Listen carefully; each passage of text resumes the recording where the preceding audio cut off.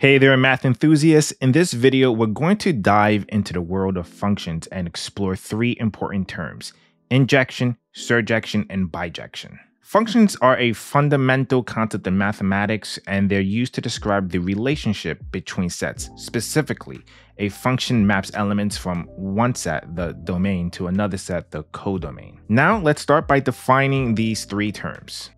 A function f such that a is mapped to b is said to be injective or one-to-one if for each b in b there is at most one a in a such that f of a equals b. In other words, if f of a1 equals f of a2, then a1 equals a2. Or if a1 does not equal a2, then the implication is that f of a1 does not equal f of a2. Another way of saying this is for every distinct a1 and a2 in A, there exists distinct b1 and b2 in B, such that f of a1 equals b1 and f of a2 equals b2. In simpler terms, it means that no two elements in the domain will map to the same element in the codomain. That's what we mean by a one-to-one function. Let's look at a few examples that maps elements from one set to elements in another. This function is injective. Every element in set A is distinctly mapped to elements in set B. That is, no two elements in the domain is mapped to the same element in the codomain. Let's look at another example. This function is injective. Every element in set A is distinctly mapped to elements in set B, i.e., no two elements in the domain is mapped to the same element in the codomain. The fact that not all elements in set B are mapped doesn't mean it's not injective. Remember, the definition of injection states if for each b in B there is at most one a in A such that f of a equals b, which allows for an element in set B to have no mapping. How about this one? This function is not injective, because two elements in set A are being mapped to the same element in set B, which is not allowed under injection. Now let's take a look at surjection.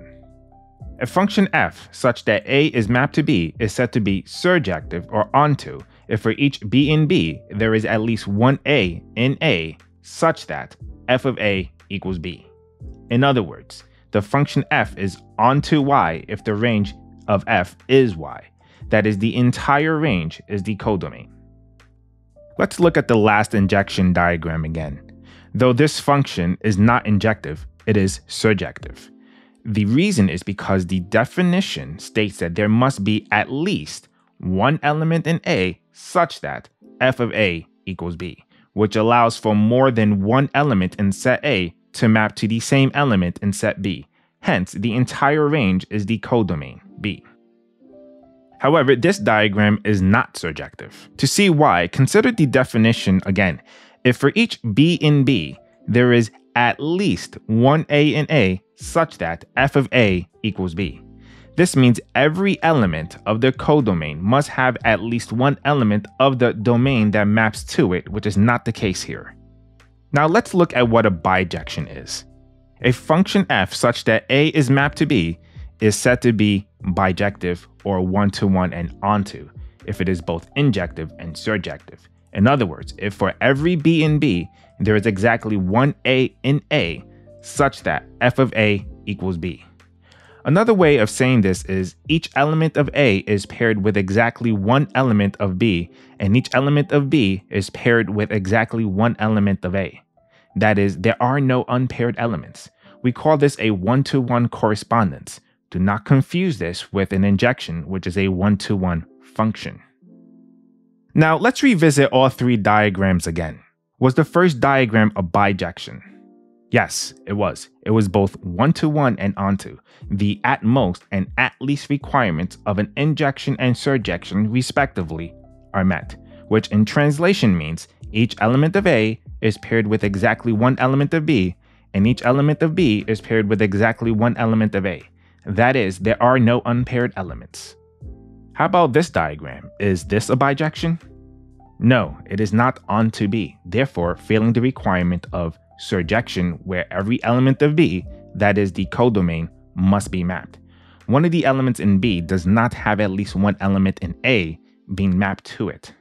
And how about this one? Is this one both one-to-one and onto? No, it's not an injection. Though it is onto, it is not one-to-one.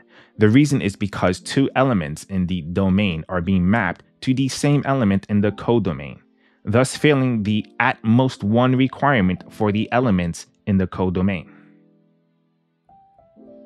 Now, let us explore these concepts further with some additional examples. Consider the function f such that r is mapped to r, where f of x equals x squared. This function is not one-to-one because f of 2 equals f of negative 2, which equals 4. However, 2 does not equal negative 2. In addition, it is not onto R because the range is the proper subset of all non-negative numbers in R rather than the entire codomain. In other words, elements of the domain will never map to negative elements in the codomain because f of x equals x squared will always produce a positive number. However, if we modified f such that f is mapped from r plus to r plus, that is, f is mapped from the set of positive real numbers to the set of positive real numbers, then it is both injective and surjective and hence bijective.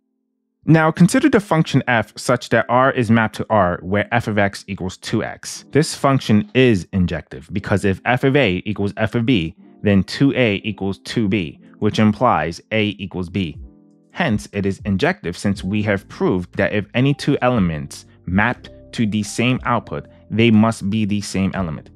Now, is it surjective? Well, if we choose y over 2 as our value for x, then for every element y in the real numbers, the number y over 2 maps to it, since f of y over 2 equals 2 times y over 2, which equals y. Thus, it is surjective. And therefore, since it is both injective and surjective, it is bijective. However, let's suppose that the function maps integers to integers. Then there is no value for x that maps to the number 3, 5, 7, or any odd number, since 2 times any integer is always an even number. So in this case, the function is not surjective. Lastly, let's consider the function f such that r is mapped to r where f of x equals x cubed. Is this function one-to-one? Yes.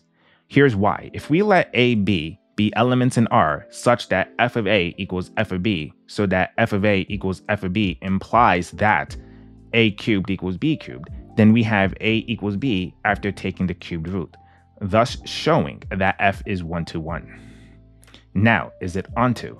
Well, let y be an element in R and choose y such that x equals the cubed root of y. Since the cubed root of y is a real number and f of x equals the cubed root of y cubed, which equals y, we have found the required pre-image for f, and f is onto, as is needed by the definition of a surjection. Which means all we need to do to get any value we want for f of x is to simply input the cubed root of the value we want, and we'll get it, because the cubed root of f of x cubed equals f of x. Since we have shown that f is both an injection and a surjection, this means that it is also bijective. To summarize, injection, surjection, and bijection are important concepts in mathematics that describe the relationship between sets. If you're just learning about these concepts, my advice would be to practice working through examples and understanding the definitions. Understanding these concepts can help you better understand functions and their applications in various fields beyond just pure mathematics. For example, fields such as economics, computer science, and engineering. I hope you found this video informative and helpful. Don't forget to subscribe to the channel for more math content. Thanks for watching.